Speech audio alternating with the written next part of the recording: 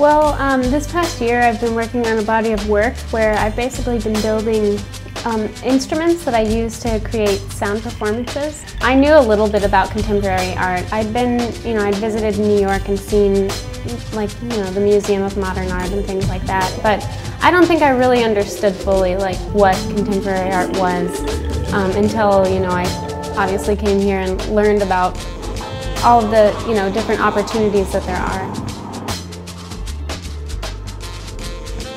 I use computers and microcontrollers.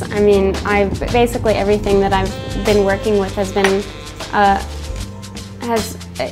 I've been learning about technology as I'm doing it. I've been learning some computer programming. I've been working with sound editing programs.